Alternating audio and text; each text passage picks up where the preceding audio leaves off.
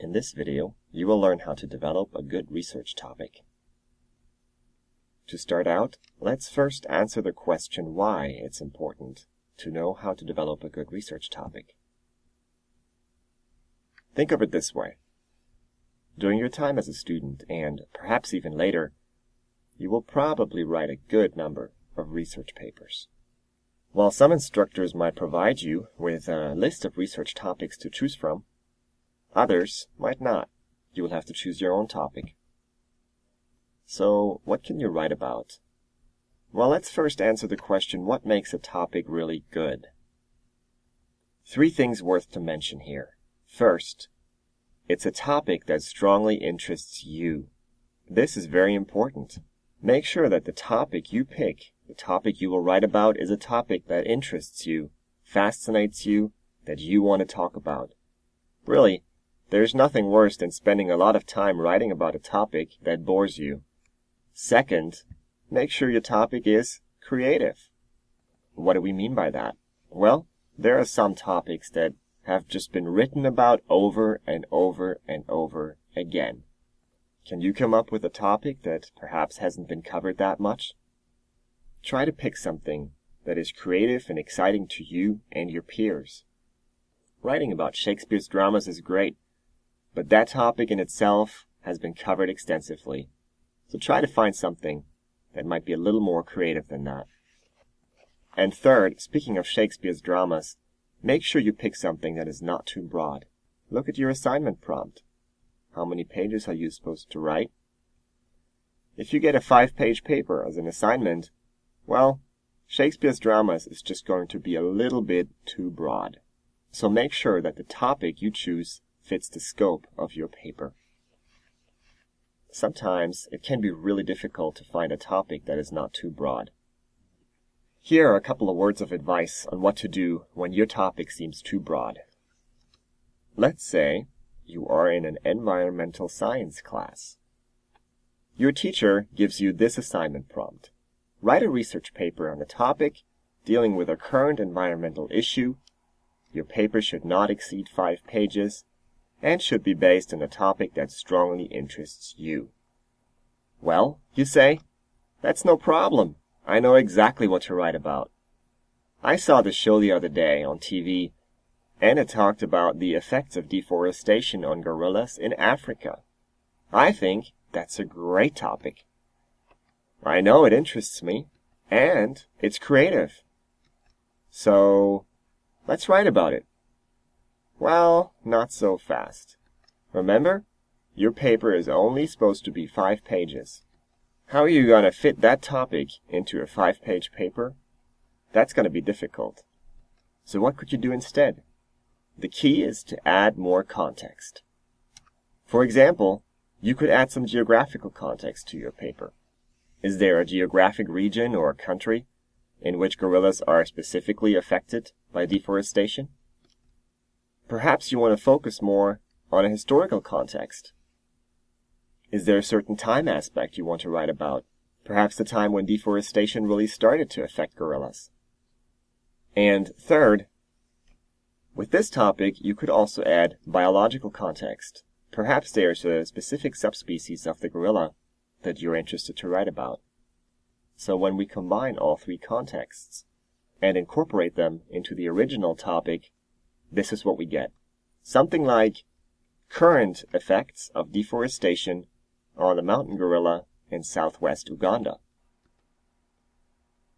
We thereby incorporate the historical context, the biological context, and the geographical context.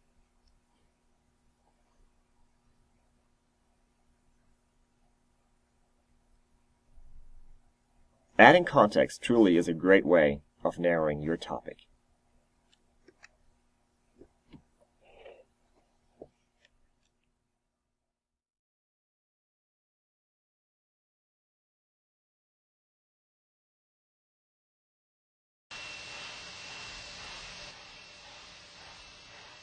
TLT OTC, clear caution and warning memory, verify no unexpected errors. TLT, that's in work. And the beanie cap retraction now in work.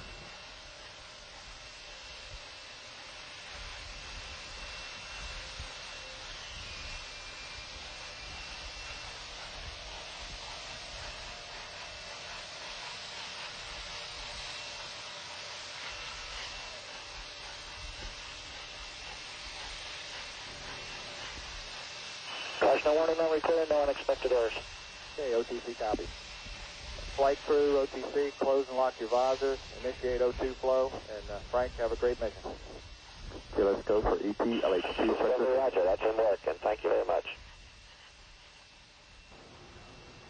Now terminating the replenish of the liquid hydrogen and pressurizing the liquid hydrogen portion of the external tank, the lower part of the tank.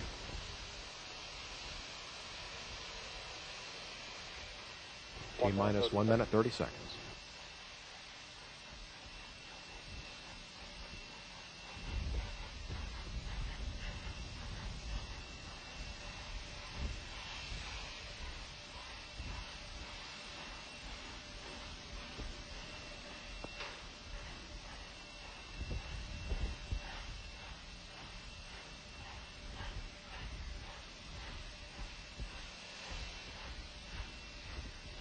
One minute.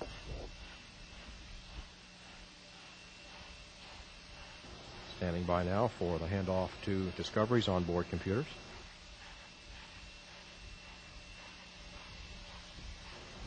At T-minus 31, Discovery will be controlling. T-minus 40.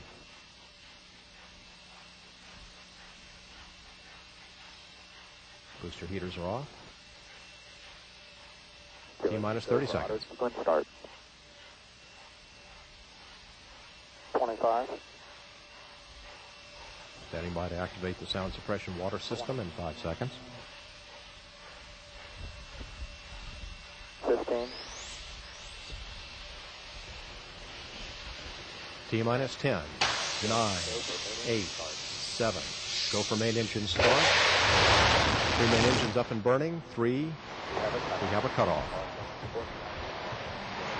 Progress. Pass the BFS for 101. LDB shows 1. CTD assist to E. Perform our service aboard. CLA station is in progress. I copy. CDR NTD panel 06. And the main engine cutoff. CDR NTD panel 06. CTC mode 5. Safing in work. That's done. Put it in work. NHTD GLS. Ignition septic for safe. All 3 engines are showing post-shutdown standby. We'll go for orbiter HC shutdown with no MPS fire detectors tripped. Orbiter access arm now back in position. Copy CDR PLT NTD. Perform APU shutdown. APU shutdowns in work. CMPL CLOX verified lock fleet path. CMPL verified fleet path established and heat shield water is on. CLOX verified. Discovery is now in the safe configuration. Crew is in no danger. MPS copies in work. CMPL fire detector status.